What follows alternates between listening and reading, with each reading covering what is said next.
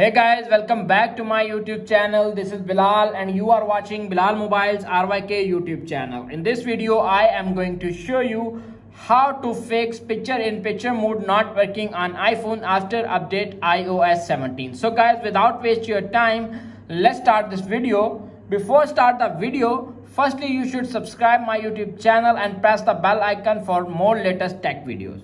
Let's start this video. Simply first check picture-in-picture mode is enabled. Tap on the settings app. Tap on general.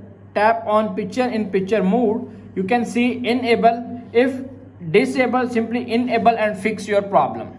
If enable already, simply disable and enable again and fix your problem.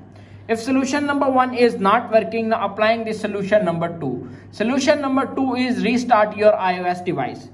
Tap on settings. Tap on general, little bit scroll up to find shutdown, dragging the slider to right side and fix your problem.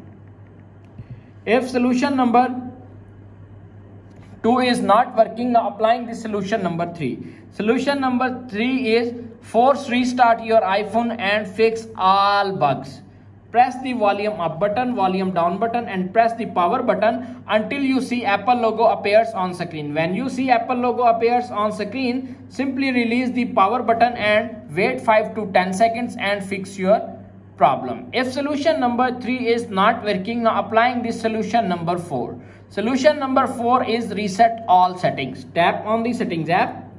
Tap on general, little bit scroll up to find transfer or reset iPhone. Tap on reset. Reset all settings, enter your iPhone passcode, reset all settings to confirm this action, and you can see last time confirm action. Are you sure you want to continue? This will reset all settings. Tap no data or media will be deleted. Tap on reset all settings and fix your problem.